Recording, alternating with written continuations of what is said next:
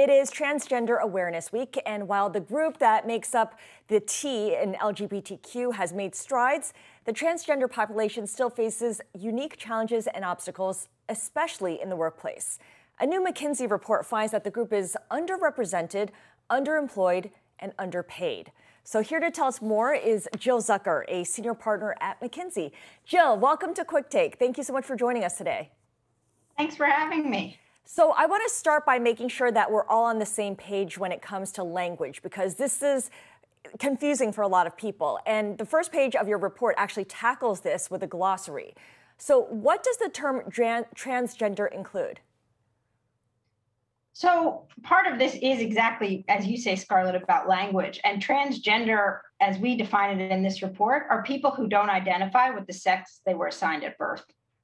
What about cisgender then? So cisgender is those who identify with the sex that they were assigned at birth. And so we compare and contrast those two through our report. And we did a survey of populations, 250 people from both populations, to try to get to some of the insights that we have today. Okay, so thank you for making that clear first off. So let's dig into the state of transgender people in the workplace, because what you found is that they are less likely to be employed, and when they are working, they're making less money as well? That's correct. And so transgender people are 2 times more likely to be unemployed. And even when they are employed, they make up to 40% less money, even when you normalize for college education.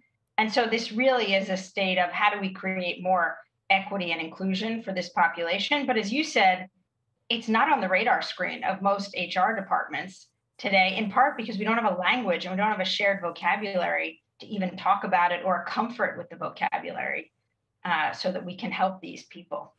Why is it that they make less money? Is there a number of reasons for that?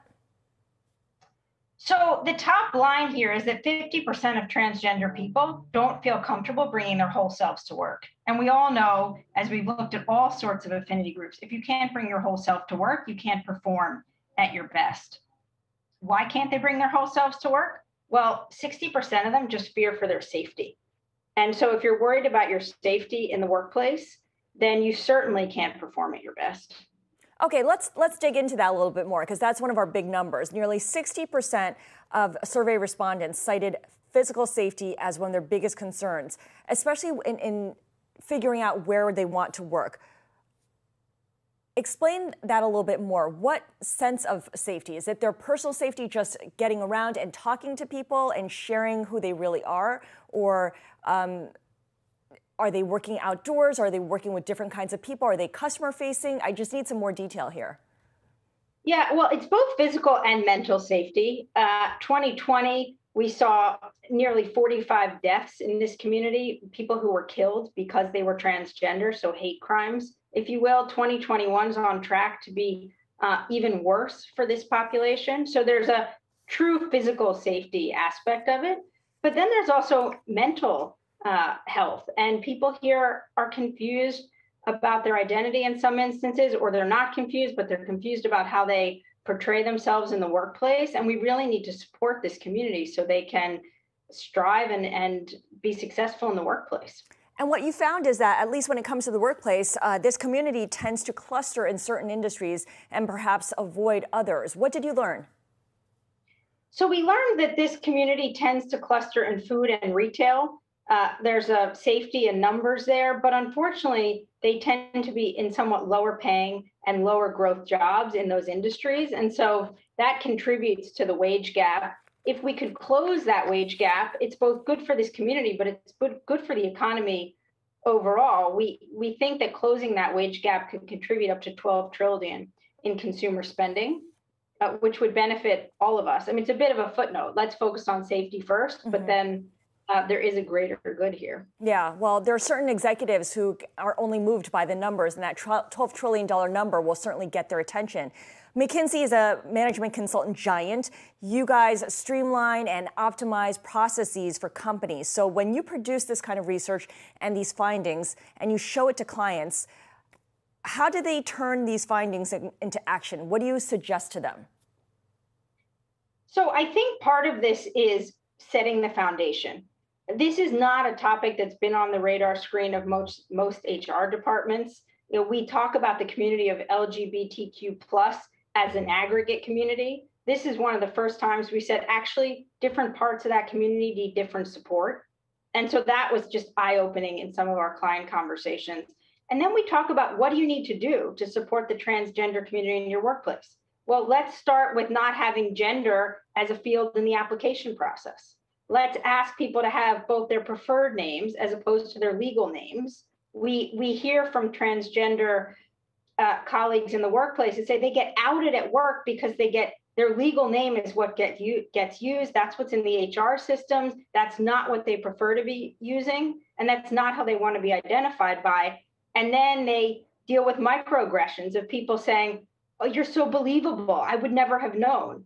Well, that's their choice whether or not to communicate that. They shouldn't be outed by an HR system, if you will. Yeah, so these solutions sound really reasonable and sound like they don't necessarily need to be a heavy lift. Do corporate executives and HR departments see it that way as well, that this is something they can implement really quickly? I think so. I think there is a desire to be more inclusive in the workplace generally. We've seen that across populations. I think the goal of this report was to create awareness and the language to do so. I think the next step here is how do we create trans-friendly benefits? People don't feel comfortable asking the question of an HR department, but we talk about family-friendly benefits. We talk about egg freezing and fertility, and we're out in front of some of those things in the recruiting and the hiring process. Let's also talk about trans-friendly benefits and not make people ask about it, but have those things available at the outset so people feel like it's a workplace that will be inclusive and understanding. What are some examples of trans-friendly benefits?